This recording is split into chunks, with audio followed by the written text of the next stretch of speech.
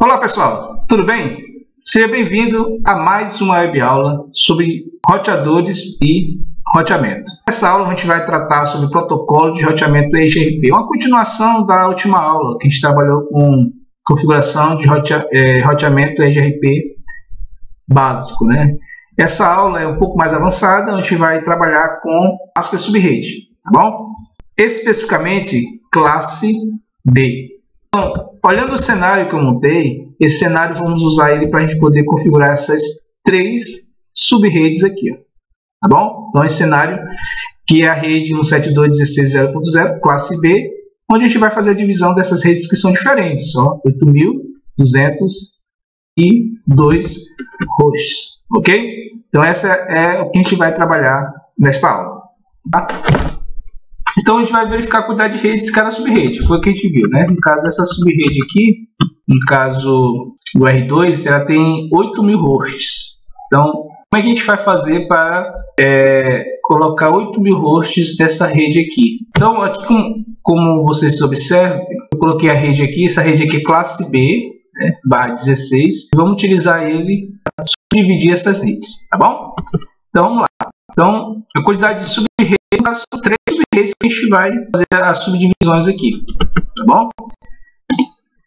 Bem, a gente sabe, né, se a gente começa pelo maior, porque essas redes são diferentes, o tamanho delas são diferentes se você for dividir com hosts iguais, né? É diferente. Então, a gente vai começar pelo maior número de hosts, no caso essa aqui, o R2. Ele tem 8.000 hosts. Então, vamos começar por aqui. Então, por que a gente vai usar classe B? A gente sabe que é 8.000 hosts, né? Se fosse classe C, não teria possibilidade de você colocar 8.000 hosts, né? Então, de cara, você já percebe isso. Porque o último octeto só dá, no máximo, 254 hosts válidos. Então, não teria como. Então, é por isso que a gente colocou classe B, para a gente poder configurar desse lado aqui com 8.000 hosts, tá bom? Então, neste caso, a gente vai começar por 8.000, né? A fórmula é simples, 2 elevado a n menos 2. Esse n aqui é a quantidade de bits na parte de hosts, né? Menos 2, né? Que é o rede broadcast. Então, esse aqui é o cálculo, né, que a gente vai fazer. Na primeira coisa que a gente vai fazer esse cálculo. Para isso, eu criei uma tabelinha aqui, ó. Essa tabela aqui para a gente poder fazer esse trabalho dessa divisão dessas redes aqui, tá bom? Então, vamos lá. Aqui, classe B, né? A gente vai usar a classe B, que é essa rede aqui, ó. Né? A gente vai dividir em 3 subredes. Tá aqui, 3 subredes. Já deixei já prontinha para a gente só preencher aqui essa tabela. Então, vamos lá. Como é que a gente faz para chegar a 8.000 hosts, né? 8.000 hosts. Então, a gente já sabe que aqui já não é o suficiente. Aqui só vai dar 256, né? Então, para você fazer esse cálculo, né, é muito simples, né? Você pode ir aproximando, mas aqui são valor aproximado. Então, vamos lá, como é que você faz isso? Você coloca 2 elevado, vamos começar aqui, 2 elevado a 10, por exemplo, né? 2 elevado a 10 vai dar quanto? 1024. Não chegou ainda. Aí você pode ir mudando, né? 11. Ó, não chegou. 12, também não. Aí, como você coloca 13, aí você chega em 8.192. Então, 13 bits aqui. Esse 13 aqui é 13 bits. Então, o que significa? Que você vai ter que contabilizar aqui, além desses 8, pegar mais 5 desse lado aqui. 8 mais 5, 13. Então, você tem que pegar 13 bits para hosts para completar. É essa aqui que se aproximou mais, 8.192. Então, isso aqui dá para você chegar e configurar essa rede para 8.000 hosts.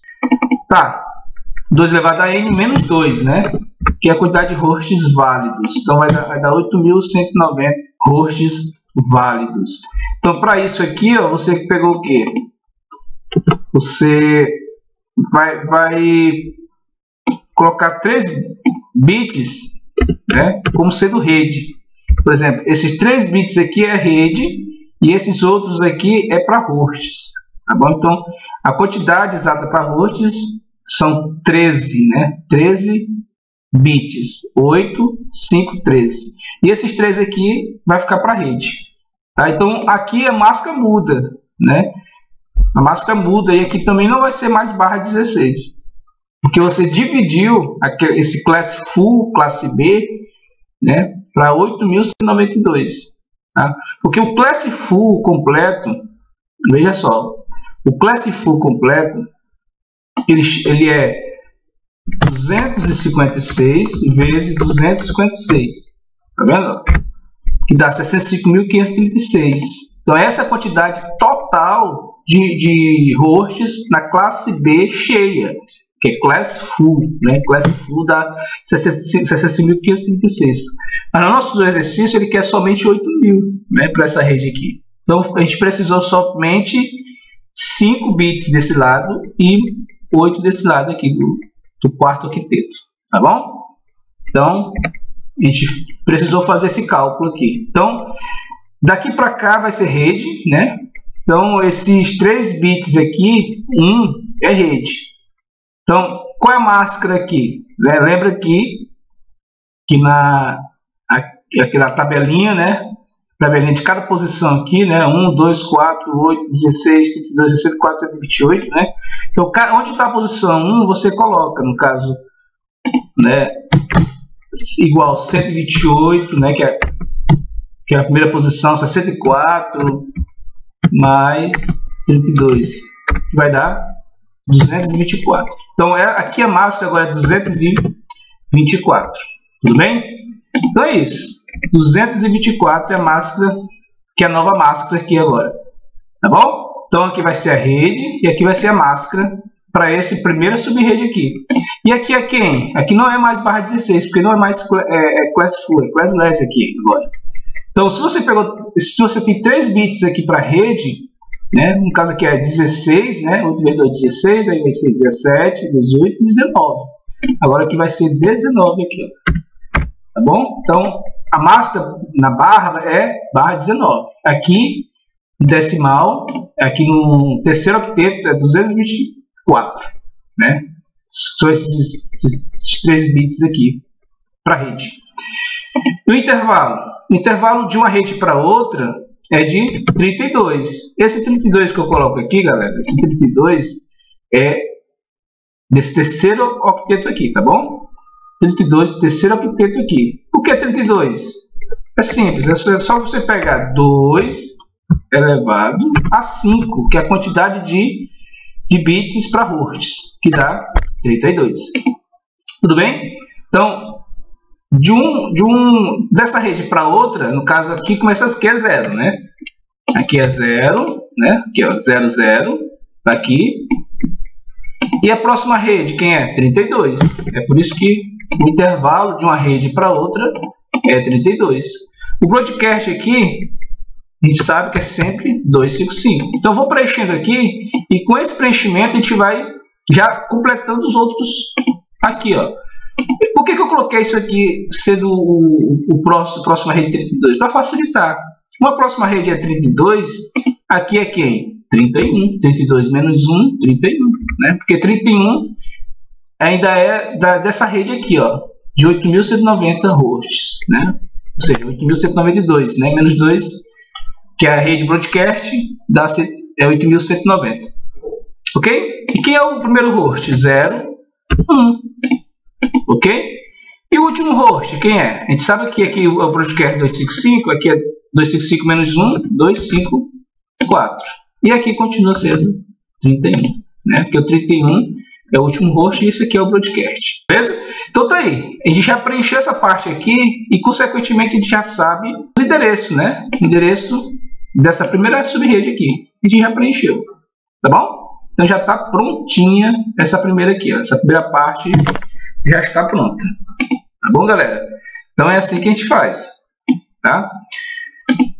Vamos continuar aqui no nosso roteiro. Então tá aí, ó. Qual é a máscara? Qual é a nova máscara? Essa aqui, ó. 255, 255, 2, 2, 4, 0. Né? Que é decimal. E aqui é a máscara em barra. Né? Barra 19. Essa é a nova máscara. Tá bom? Quem é o salto de IP? São esses aqui, ó. Aqui é a rede 00. Que é o primeiro host 01. Que é o último host 31254. E o broadcast 31255. Tá bom? Então é esse aqui, ó. Rede broadcast. Então aqui vai de 01 até 31.254, que dá 8.190 hosts válidos, né? 8.192 que é completo, contando com rede e broadcast. Beleza? Então vamos lá, continuando. Qual é a próxima subrede? A próxima subrede é essa aqui, ó, tá? Porque a gente começou do maior e vamos partir para o próximo aqui, que é 200. Tá? Então vamos lá. Como é que a gente faz para encontrar o 200? A gente já sabe que a próxima rede é 32, né? Então aqui já é 32. Vou alterar aqui que a nossa próxima rede é 32. Tá bom? Aqui vamos preencher também, colocar 255, né? Então vamos lá. Beleza. Eu faço para me chegar aproximadamente 200 hosts. Então veja só. Fazendo aquele cálculo, né? 2 elevado a 10, né? Dá o quê? 1024, ou seja, ultrapassou e muito. Então vamos colocar aqui 9, vamos descendo, né? Descendo, 512, vamos descendo, colocar 8, então 8 é o mais aproximado, que dá 256. Se você colocar 7 vai dar 128. Então o mais aproximado é esse 8 aqui. Então 8 o quê? 8 bits. Então você vai pegar esses 8 bits do último octeto, né, do quarto octeto. Né? Você vai pegar todos esses bits aqui para formar a rede de 200 hosts. Tá bom? Então você vai pegar isso aqui. Então, menos 2, né, que vai dar 254 hosts válidos. Beleza? Então é o seguinte. Aqui a máscara, aqui é tudo 1. Tá bom? Aqui é tudo 1, porque a gente só pegou esse último octeto só de hosts, aqui vai ser tudo rede. Tá bom? Para dar só 254, aqui vai ter que ser rede, não pode ser hosts. Então vamos lá. São 8 bits 1. 2, 3, 4, 5, 6, 7, 8. Beleza? Então tá aí. Então vamos pegar somente esses aqui. Tudo 1, tudo 1, tudo 1, né? 3 vezes 8, 24. Então aqui vai ser 24. Tá? Então é a barra 24, essa rede aqui. E aqui tudo 1 é 255. Então a nova máscara é essa aqui, 255, 255, 255, 0. Tá bom? Essa vai ser a nossa, vai ser barra 24 para dar 254 hosts válidos. Quem é o intervalo? O intervalo é 256, né? 256. Por que 256? Porque tudo 0 aqui. Né? Se você pegar o cálculo aqui, por exemplo, 2 elevado a 8, né? Dá 256. Esse aqui é o intervalo. Aqui em cima a gente colocou somente 32, porque a gente contou somente aqui. Né? Se você pegasse aqui 32 vezes 256, daria o intervalo, né, de 8.192. Tá? Então aqui, deixar só 32 mesmo, porque aqui a gente já sabe que de uma rede para outra, se no caso você fosse colocar de 8.000 para 8.000, ia pulando de 32 em 32. Mas nesse caso a gente só precisou de 1 aqui. Tá bom? Então, intervalo de 256, né, que é o total, né, de rede, os IPs válidos e o broadcast, que dá 256. Que é a primeira rede? 0. Né? 32, né, 0. Né? Essa aqui é a rede, que é o primeiro host. 32, 1. Né? 32, 1. E que é o último host? Né? O último host você pega aqui, ó, 32, 2, 5, 4. Tá bom? E aqui vai ser também 32. Beleza? Porque a gente só mudou o último octeto aqui, ó. Tá bom? Porque o total ele só precisou utilizar o último octeto para chegar a essa quantidade, a quantidade aproximada desse aqui, de 200. Tá bom? Então aí, a segunda rede também está pronta, está montada aqui também. Beleza? Está tudo montadinho. Vamos partir agora, né, porque vamos, né, aqui, né, continuando aqui o nosso roteiro, né, a gente pegou 200, fizemos o cálculo, né, como você já viu. Qual é a máscara? A máscara é 255, 255, 250, né, barra 24, ok? E o salto é esse aqui, ó, 320, que é a rede, aqui é o primeiro host, o último host e o broadcast. Tá bom? Isso aí. Tá funcionando perfeitamente. Tá bom? E qual é a próxima subrede? A próxima subrede é essa aqui, ó, esse link com dois hosts aqui, um desse lado do R1 e o outro do R2, tá? Bem, aí você vai pegar, no caso, dois hosts, né? Então vamos lá, usar aqui a fórmula, né, para a gente saber aqui os hosts, né, para essa rede aqui. A gente já sabe o seguinte, ó, quem é a próxima rede aqui? Quem é a próxima? Como você pegou só esses últimos octetos, porque aqui não vai mais do que 255, né, que já esgotou, tá bom? Que é o último número aqui, tá? E o próximo número quem é? 33, tá bom? O próximo 33, porque aqui já esgotou. Então, para sair daqui, ele muda para o 33, ok? Então, aqui é 33, beleza? Então, essa aqui é a rede, é a 33. E a questão do... Vamos calcular aqui o host. Só quantos hosts que eu vou precisar? Ele disse que precisa de 2, né? 2 hosts válidos. Então, para isso, você vai pegar 2 bits emprestados. Então, você vai pegar 2 elevado a 2, né? 2 elevado a 2 dá 4 hosts, né? Então, dá 4 hosts. No caso, dá 4. Menos 2, 2. Então, aqui vai ser 2 hosts válidos. Como você vai pegar só 2 bits emprestados, então aqui vai ser tudo 1. Tá? Aqui vamos deixar somente esses dois últimos aqui como sendo para hosts. O restante tudo 1. Tá bom? Vou colocar aqui tudo 1 aqui. E aqui também. Aqui vamos deixar somente 2 bits, né, como sendo hosts. Ok? Então tá aí. Somente esses dois aqui é hosts. E aqui vai ser barra 30. Tá? Então aqui sendo tudo 1, aqui é 255. E aqui vai ser quanto? Né? Aqui vai ser quanto? 255 menos 3, né? 255 menos 3, porque aqui é 1, 2, né? Que a gente subtrai esse 3 aqui. Vai dar 252. Tá bom? Então vai dar 252 aqui a nossa máscara. Tá bom? Então tá aí. Como é que a gente faz aqui para preencher essa tabela aqui? Que é a rede? É 0, né?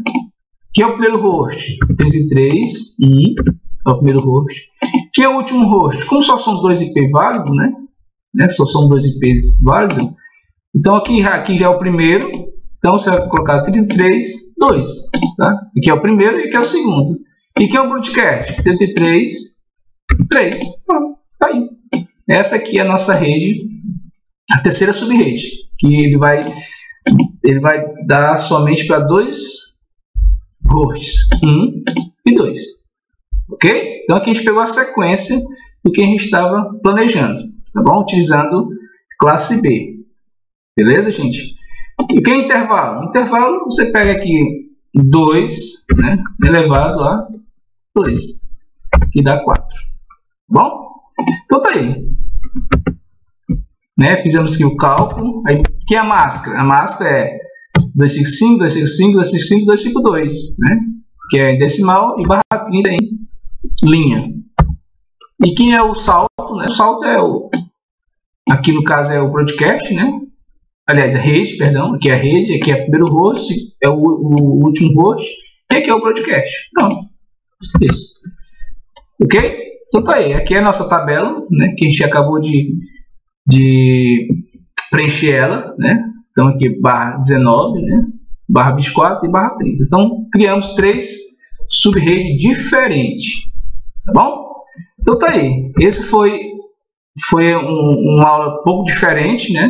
Então para isso, essa aula aqui foi para poder explicar para vocês como é que faz essa subdivisão usando também classe B, tá bom? Na classe A segue praticamente o mesmo raciocínio, tá? Então, para concluir essa aula, vamos configurar aqui, né? Vamos configurar aqui os nossos roteadores utilizando esses endereços que a gente acabou de colocar aqui, tá bom? Vamos configurar isso aí, tá? Então, para isso, eu vou começar aqui do maior, tá? Começar aqui do maior, porque ele é o maior mesmo, tá? Não tem tanta diferença não, mas eu vou começar aqui desse aqui, vou vir para esse e depois vir para esse. Vou pegar aqui essa sequência, tá bom? Mas se você quiser começar por aqui também, não tem problema não. Vamos começar por aqui, tá? No R2. Então, Aqui eu vou colocar no, né? Não preciso de diálogo, né? Enable, configuração global. Vou só mudar o nome do roteador, que é o R2, tá? R2. Vou entrar aqui na interface giga 0/0, onde tem os 8.000, né? Vamos ver aqui que é o primeiro host. Vamos colocar sempre o primeiro host, tá? Do roteador, vou colocar o primeiro host aqui. Esse aqui é o 28.192, tá? Esse aqui que a gente vai configurar. Então, vamos lá. Vamos colocar essa interface com o primeiro host, tá? Então vai ser 172.16.0.1, tá? A máscara é 255.254.0. Então essa é a máscara, né, que permite você colocar até 8.190 hosts válidos, tá bom? Aí no shut, né, para poder subir, né, na porta. Pronto, está configurado, beleza? Sair aqui, coloquei a do WR, né? Como esse do significa que faça, não importa onde você esteja, né? Você coloca do WR, não precisa sair não. Esse do ele permite isso. Pronto, salvei. Agora eu vou partir agora para esse lado aqui, tá? Esse lado aqui que é a rede, que é essa rede aqui, ó, 32.0, tá? Essa que é a rede. Vamos configurar esse 200 lá, tá bom? Então aqui no, né? Enable, configuração global, host name, que é o R1. Aí vou entrar aqui na interface giga 0/0 e colocar agora o 32, tá? 32.0. Vamos lá. IP add 172.16.32.1, né? Na verdade vai ser 32.1, que é o primeiro host. 255.255.255.0, que é barra 24, tá bom? Enter no shutdown, né? Para poder subir. Pronto. Configurado desse lado e configurado desse lado. Vamos configurar aqui o serial 0/0, né? De cada um dos roteadores. Vou começar aqui no R2, né? No R2. Então, o R2 vai ser o seguinte: entrar aqui na interface serial 0/0/0, né? Vamos colocar ele com IP add, vai ser 172.16.33, né? Se você for olhar aqui na tabela 33, vamos colocar ele como 2, tá? Então ele vai ser o 2. O R2 vai ser o 2. 255.255.252, que só vai permitir 2 bits válidos, tá bom? 2 hosts válidos, na verdade. Dá Enter, do shut, beleza? Né? Não levantou a outra porque tem que configurar aqui, né? Vamos configurar aqui o R1. Sai aqui dessa interface. Vamos lá. Interface serial 0/0/0. IP add 172.16.33.1, tá? Vai ser 33.255, 255, 255, 252, ok? Dá Enter. Aí no shut vai levantar as duas agora, né? Levantou, né? Vai já dar uma mensagem que também o protocolo foi configurado, ok? Então tá aí, beleza. Então tudo configuradinho. Claro que essa rede aqui não sabe que existe essa rede aqui. Os roteadores não tem essa comunicação, né? Se você for observar aqui no R1, vamos aqui entrar no R1, sair aqui da interface, você coloca, sair aqui também do configuração, você colocar show IP route, vai mostrar somente os diretamente conectados, que é o 32 e o 33, né? Porque o R1 só conhece o 32 e o 33, não conhece o 0, né? 172.16 não conhece o 0. A gente mostra aqui, né? Que é o Classe Full, né? A gente mostra aqui, só que ele não encontrou nenhuma rede, né? 16.0.0, não encontrou, né? Que é o 16, que é barra 19. No caso aqui é o 24 e o 30, que são diretamente conectados. Tá aqui, ó, né? No R2 também, né? Se você for observar também, ele não encontrou, né? Sai daqui. Ele encontrou, né? Você coloca aqui show e route também não encontra. Ele só conhece o 0 e o 33. Só esses dois. Ele não conhece o 32. Tá bom? Então, vamos lá. Aqui no R2 eu já faço a configuração. Vou começar aqui no R2.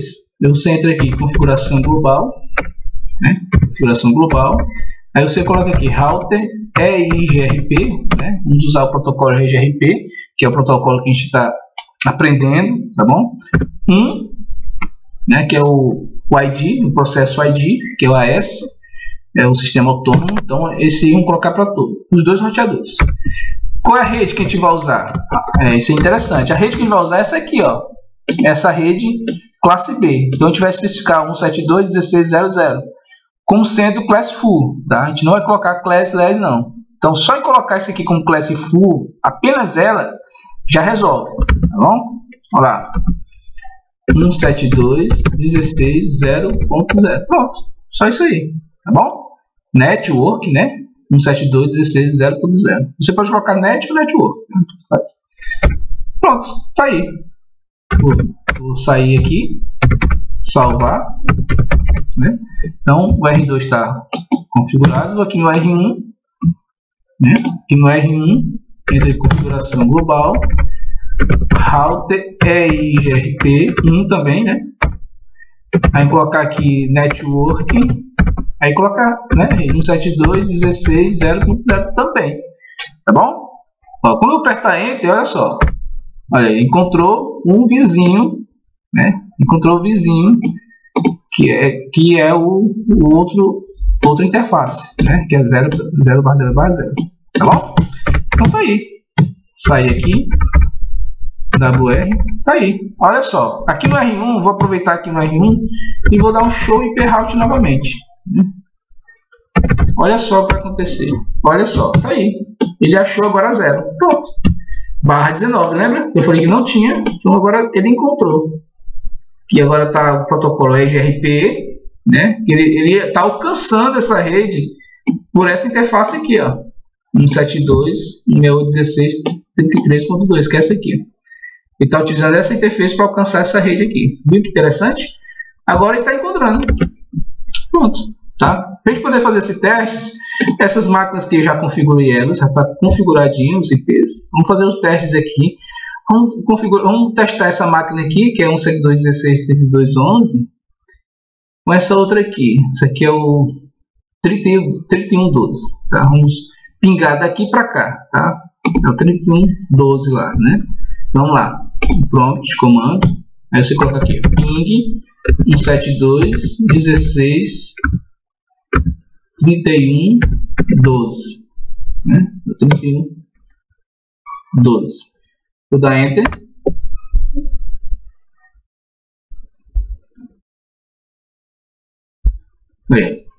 Ele demora um pouquinho porque ele faz uma análise, né? Faz um mapeamento de toda a rede. Pronto, encontrou. Se você for pingar novamente, e agora ele vai pingar completamente.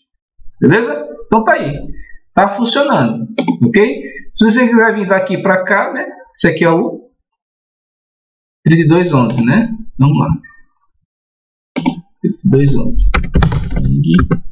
172.16.32.11, né? Aí então aí, pronto, tá pingando, tá pingando também, beleza? Então tá aí, galera. Então essa aula foi para a gente poder fazer essa configuração das subredes, né? Usando classe B, e fazer o roteamento aqui rapidinho do EIGRP bem básico, tá bom? Então abre o exercício avançado de EIGRP, façam ele, e em sala de aula a gente tira mais dúvida, tá bom? Então, até a próxima, pessoal. Tchau!